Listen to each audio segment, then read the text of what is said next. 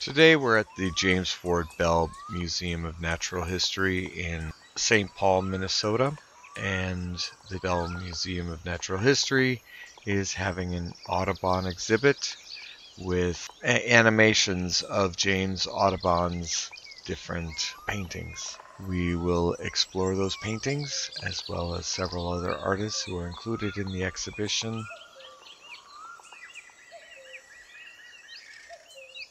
As I wander around the Audubon exhibit, I will be reading from the different plaques that describe the Audubon prints, as well as other artists who have contributed to the Bell Museum's art collection. Audubon Animated. Audubon. The name signifies detailed observation, innovative artistry, and a concern for habitat and conservation. In the early 1800s, John James Audubon set out to document the bird species of North America. He spent decades traveling to observe, collect, and draw birds. His life-size, vibrant paintings captured birds as they lived and changed how we understand nature. Audubon's images are detailed and accurate. They are also infused with energy, movement, and emotion. Enter Audubon's world through his masterpiece, The Birds of America. See and hear bird species, including some that are extinct or threatened, as they fly, hunt, and preen in virtual swamp and forest environments full of bird song. Study prints from the Bell Museum's rare elephant folio, newly conserved and brought back to life.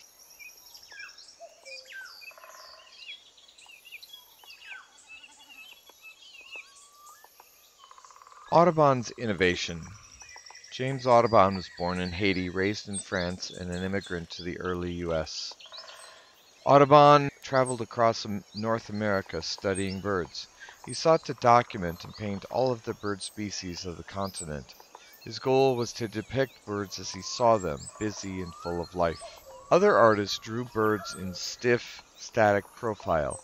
Experimenting with new methods, Audubon sketched his birds quickly as he watched them. He learned to observe and remember the postures and habits of each species without binoculars or camera for help. Combining his knowledge of bird behavior with careful examination of specimens, Audubon composed dramatic, compelling paintings. His birds fly, dive, and feed in vivid animation. His art was a revolutionary breakthrough. These prints come from the Bell Museum's folio of the Birds of America, one of no more than 120 complete sets in existence.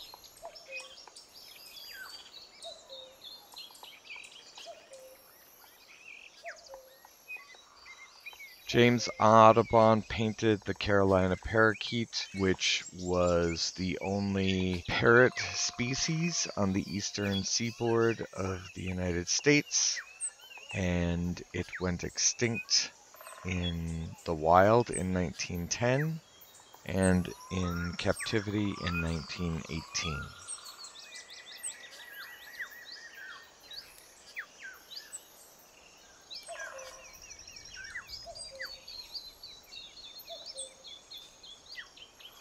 This is Audubon's pileated woodpecker from plate 111. Many people consider this one of Audubon's best compositions. Adult woodpeckers watch from above, while the young spar on a branch below. Audubon often had help producing the backgrounds of his paintings, but he painted both the birds and the plant, a grapevine here. Audubon noticed that the bills of the young are longer than those of adults. Bills harden and wear down with use as birds excavate massive holes in trees to extract insect larvae for food.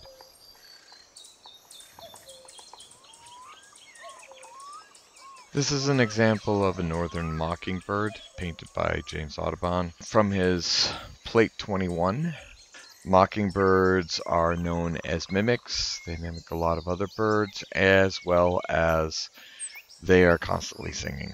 If you hear them outside your window, that's probably a mockingbird if you live in the southern United States or the eastern United States.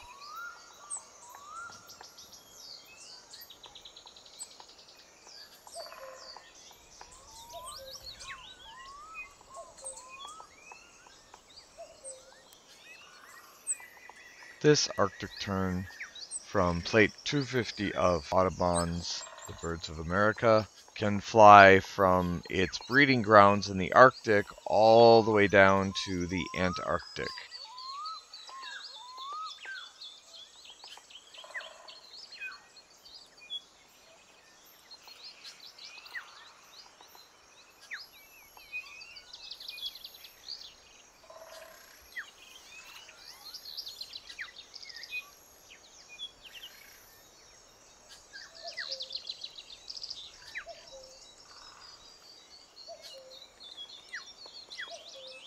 This hand-colored engraving from plate 157 of Birds of America is of rusty blackbirds.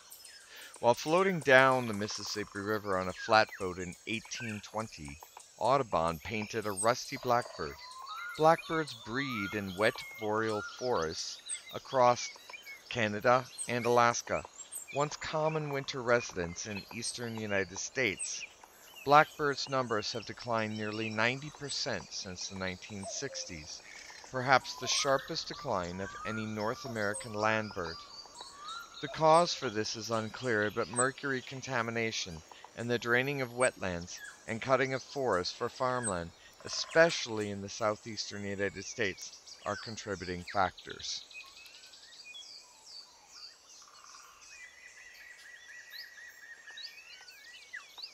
This barred owl comes from plate 46. Audubon's barred owl painting does not include the gray squirrel shown in the print, which was added by the engraver from a separate drawing. Squirrels are active during the day, while owls are active at night. Owls are adapted to seeing well in very low light, but their vision during the day is very poor. Audubon wrote that he often saw owls surprised by squirrels that approached them accidentally during the day, though at twilight owls hunt squirrels easily. Their other prey include mice, rabbits, small birds, frogs, and snake.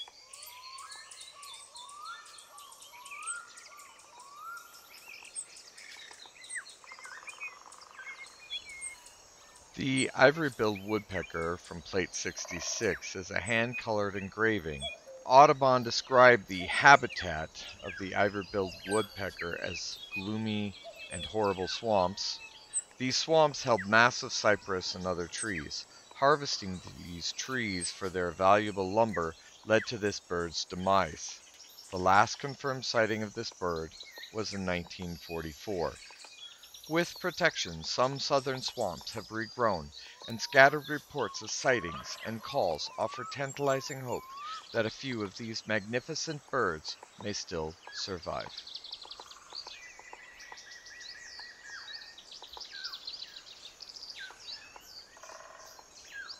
Plate 77 from the hand-colored engravings of Birds of America is the belted kingfisher. Belted kingfishers are common along streams and shorelines across North America. Their large heads and heavy bills are adaptations for diving headfirst into water to capture fish and other aquatic prey. Their most common call is a loud rattle. This is a species in which the female is more brightly colored than the male. In addition to a blue band near the neck shared with males, females have a chestnut-colored band at their waist, the belt for which the species is named.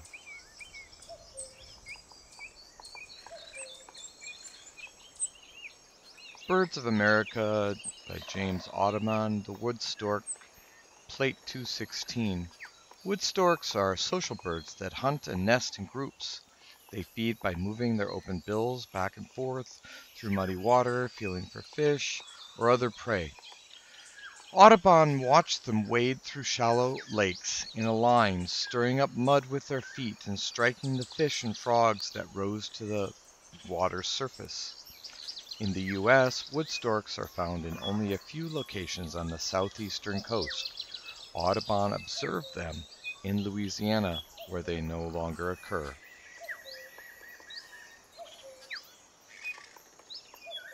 From plate 307, little blue herons produce young that are all white. The chicks gradually add blue feathers after their first winter. as you can see in the bird on the left. Audubon discovered that some young remain white into their first breeding season, which mean white, mottled, and bluebirds can be found nesting together. They nest in the lower Mississippi Valley, where wetland habitat loss is a concern. One of Audubon's assistants, George Lehman, painted the landscape for this plate.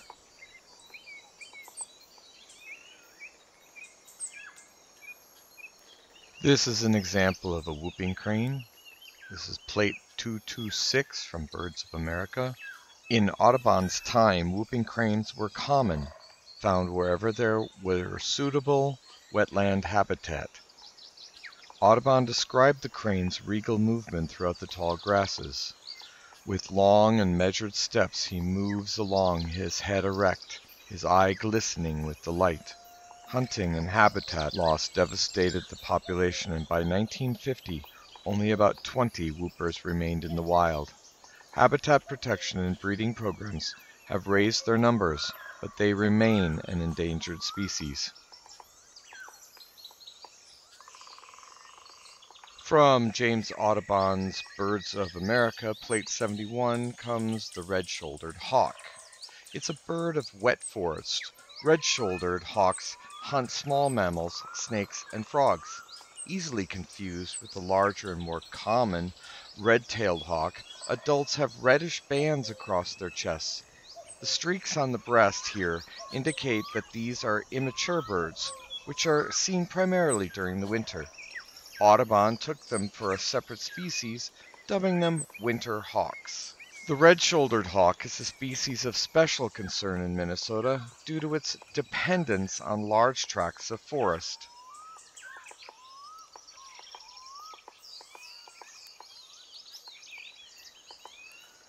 James Audubon's Birds of America, plate 39, reveals a tufted titmouse. A male titmouse above and the female below busily extract seeds from white pine cones. These small birds have soft gray feathers and erect crests.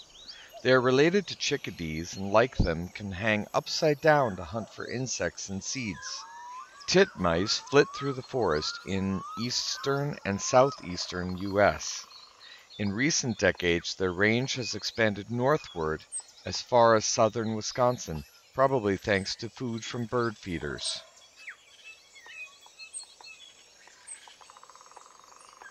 From James Audubon's Birds of America, plate 354, comes Western Tanager and the Scarlet Tanager.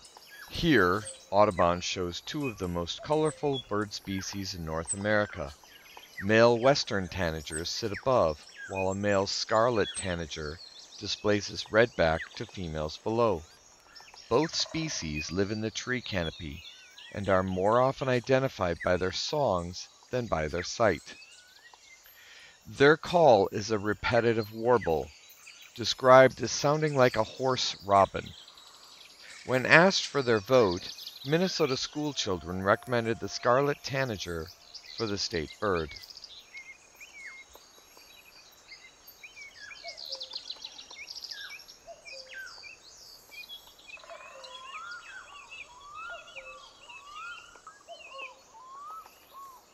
To round out the Audubon exhibit, there are a number of other naturalist painters who focus primarily on birds, and the first one would be John Ruthven. And John Ruthven focuses in this painting on common eiders. It's a watercolor and acrylic that was finished in 1988. And in the Audubon tradition, with its emphasis on studying birds and nature and making drawings that show every detail, has guided John Ruthven's art.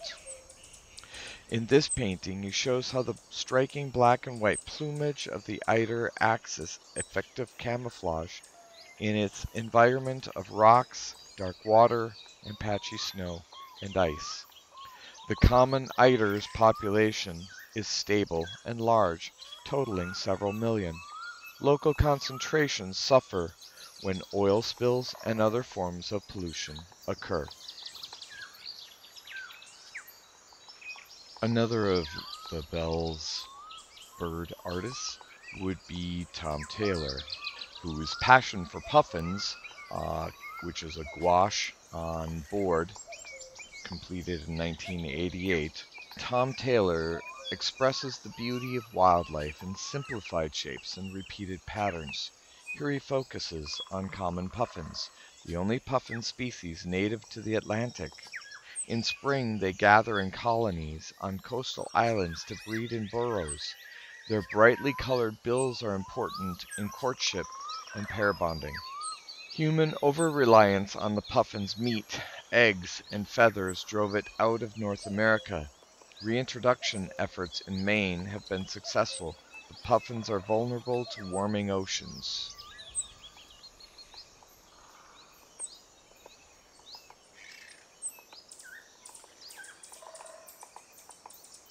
Also in the collection of bird art for the bell would be Tom Taylor's Hawaiian goose, also known as a nene, and it is a gouache on board from 1986.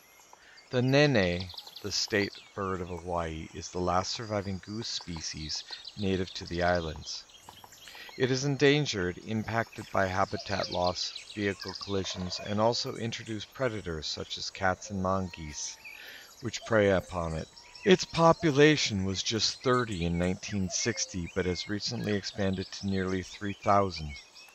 Tom Taylor focuses on pattern, form, and color in representing wildlife and other subjects. He has often reproduced his paintings as prints or posters to benefit conservation organizations. Another artist representing birds would be Larry Toshik, who completed Snow Flurry Buffleheads in 1983. After a career as a commercial artist, Larry Toshik devoted himself to what he loved, wildlife and nature. This painting was inspired by the speed and movement of buffleheads, flying in a tightly bunched flocks, and by their ability to thrive in cold and stormy waters. Buffleheads are one of North America's smallest ducks. They nest in tree cavities, such as those made by woodpeckers. Their population is stable, but they depend on trees. Changing northern forests may affect their survival.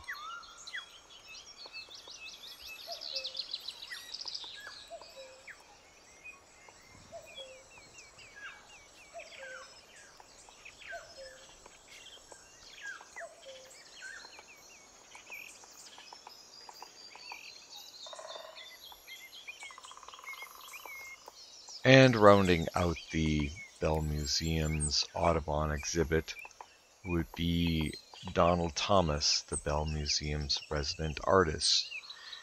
This is a presentation of a bird's eye view of climate change. And in this artwork, a bald eagle and two rivers represent nature. They move through many places, flying in the sky above or running through lands below. They see many things and notice change over time. The eagle follows the rivers. Rivers give life to everything around them. They also reflect our appearance, the health of our ecosystems they support, and the ways our actions impact nature. Eagles and rivers depend on connections to each other and to other species and habitats. As they travel, they see and interact with animals and planets, habitats and places affected by climate change. What does the eagle see? What does the river know?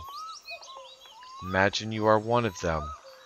What do you want to say about climate change?